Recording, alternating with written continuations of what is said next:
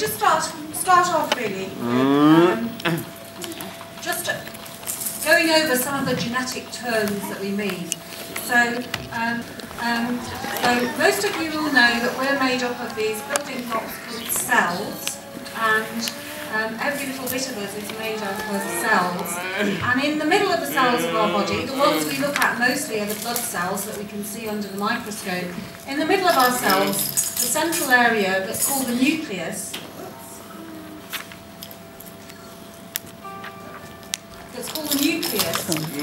carries these little particles that are called chromosomes. And that's what a chromosome looks like. Now what a chromosome is, it's a very, very long string of the genetic material called DNA. So if you took this chromosome and you unravelled it, you just unravel it into a very, very long string of this chemical called DNA. And then every little segment of that DNA, every little section of it would form a different gene or instruction that forms our genetic makeup. So when we're looking at chromosomes in cells, what we're really looking at is little bundles of these genes or instructions. And each gene has a different job to do, so it might tell us what colour our eyes are going to be, or what size our feet are going to be, or how our heart's going to develop. But basically, our instructions are carried in these thousands of genes in the nucleus of the cell. And this is what we see when we're looking down the microscope at the chromosomes. We don't look down microscopes very often nowadays because we've got much more sophisticated techniques of looking at chromosomes. But when we used to do a lot of looking down microscopes, this is what we saw. These are the chromosomes in the nucleus. And if you blow them up a bit more, this is what they all look like. And we all have the same number of chromosomes. We all have 46 chromosomes. And when the cytogeneticists who are doing chromosome tests sort those out to have a little look at them and check that we've got the right number, they count them all, and they also count to make sure that we've got 23 pairs of chromosomes. So we've got 46 altogether, and they're arranged in pairs, and we number them from 1 down to 22 depending on how big they are. And we get one number 1 from our mum, one number 2 from our dad, one number 1 from our mum, one number 2 from our dad, and so on. So you get half your chromosomes from your mum and half from your dad, and we've got 22 ordinary chromosomes, and then we've got 2 which are rather special, and these are the sex chromosomes which determine whether you're going to be a boy or a girl. And you can see here, now, is this a boy or a girl? This is a little quiz. So we've got one X chromosome here, and then one little small chromosome called a Y. So is that a boy or a girl? It's a boy, okay. So boys have one X and one Y, and girls have 2 X chromosomes. So those are the special chromosomes which determine the sex of the person. But we've all got to have 46, and we all need exactly the right amount of chromosome material in order for our health and development to proceed normally. And if you have too much chromosome material, if you've got an extra chromosome for instance, or if you've got too little chromosome material, then in general you can run into problems if you've got the wrong amount of chromosome material. So now we've done genetics, so we'll go on to talk specifically about mecp2 duplications.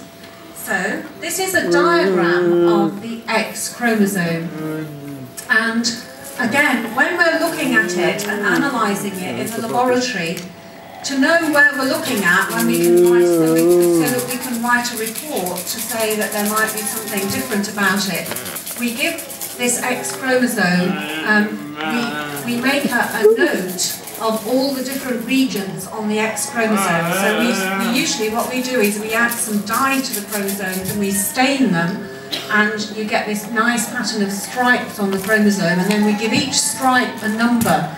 And then if the chromosome report wants to report that there's something wrong with this region, for instance, it says there's something wrong with the XP21 region. Now we're all interested in this very end of the chromosome here, which is called the XQ28 region.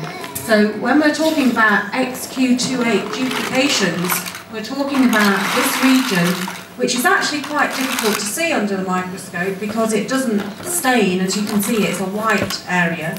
And that's the region that we're interested in and is involved in the condition that some of your children have. Now there are lots and lots of different ways that we can look at that XQ28 region, and I'm just going to mention some of the techniques because some of you might have been investigated using these different techniques. So I mentioned that nowadays we don't look down microscopes much, and indeed if we did just look down the microscope at the chromosomes of someone who had a duplication, an extra bit of XQ28, we probably wouldn't see anything because that bit is so small and so difficult to see that we usually don't pick it up just on routine chromosome tests. So many people with this condition, there'll be mostly boys, will have had routine genetic tests and they'll have been reported as normal because it was impossible to see that difference in the chromosomes.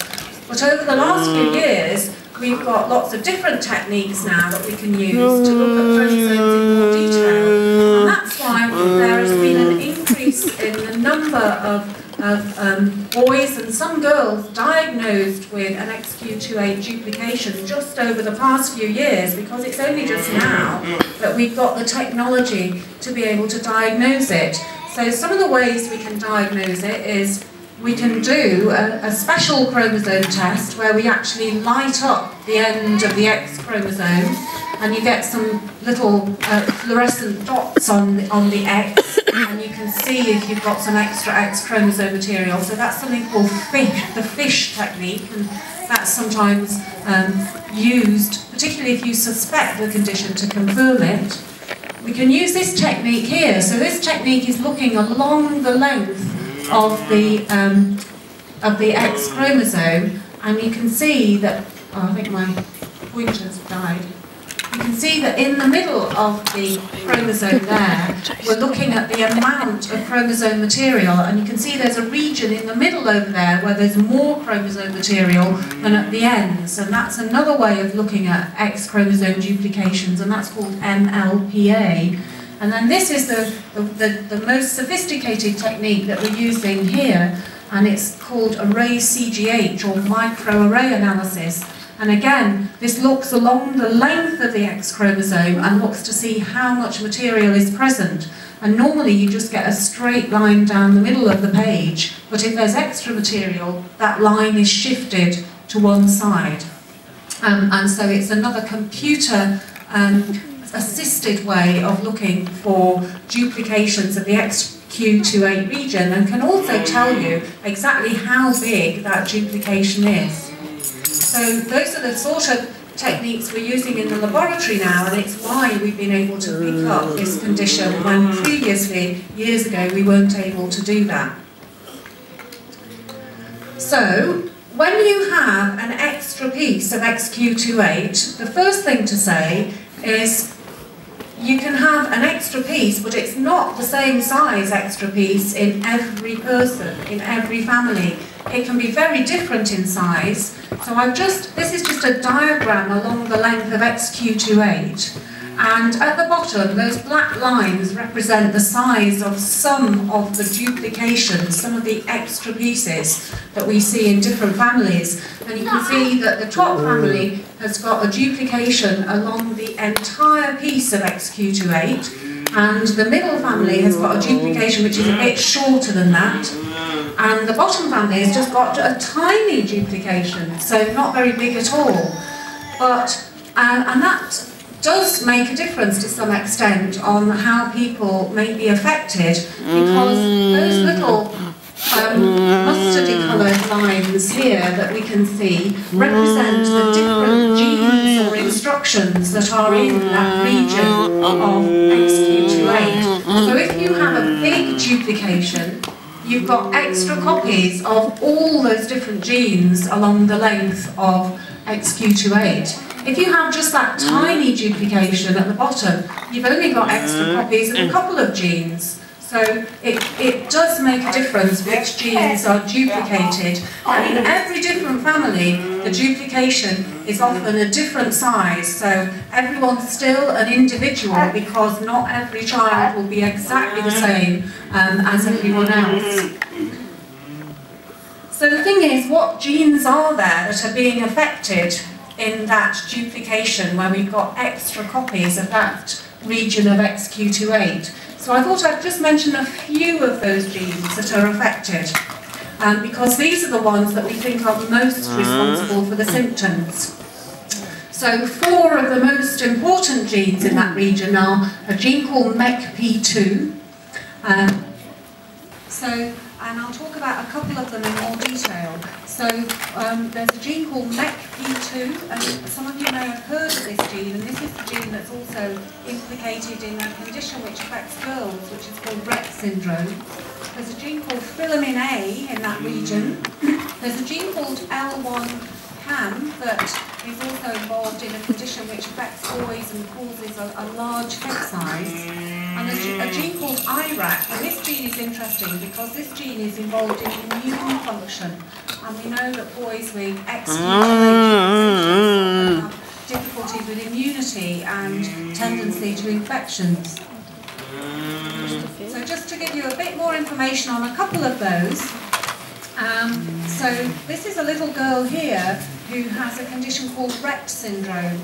And one of the characteristic features of Rett syndrome, these are little girls who have a severe learning disability, and often one of the things that helps you make the diagnosis is they have some repetitive movements with their hands, like hand-wringing movements. And you can see that little girl doing that there. And she doesn't have an extra copy of mecp2 like boys with an XQ28 duplication have. But she's either got mecp2 missing or she's got a mistake in her mecp2 gene. But it's interesting that you can get some overlap in the symptoms.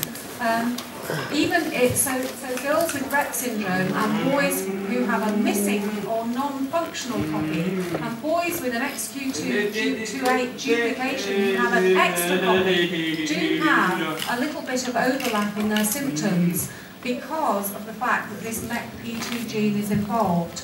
And this gene is important because it's probably the gene which is shared by virtually all boys with an XQ28 duplication, and even if you have a very small duplication. And it's also the gene in which there's most research going on at the moment to try and understand the function of the gene and apply treatments for people who have that gene. The second gene is interesting because it's a gene called filamin A, and it's involved in brain development. And if you have problems with your filamin A, you get a very characteristic appearance on your brain scan, where you get some little nodules along the edges of the fluid-filled spaces in your brain. And that condition's got a very long name. It's called periventricular nodular heterotopia. But interestingly, some boys who have an XQ28 duplication, when they have brain scans, you can see this appearance on the brain. So some of you may have had boys who've had MRI scans reported as showing some differences that are consistent with this particular pattern, because one of those genes in the duplication is involved in brain development.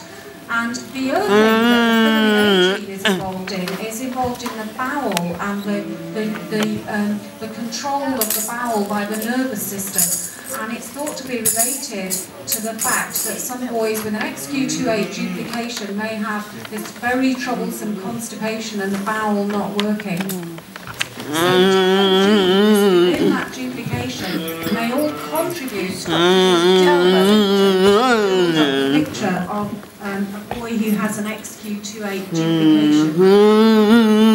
So this is just a list of some of the symptoms which people have seen most often in boys with XQ28 duplication. And my guess is that you would be able to add to these symptoms and comment on these symptoms, because you're probably more expert than most of the doctors who've only ever seen a couple of boys with XQ28 duplication. So most of these boys, when they're born, the thing you notice about them is they're floppy babies and they have low muscle tone. And as time goes on, many of these boys also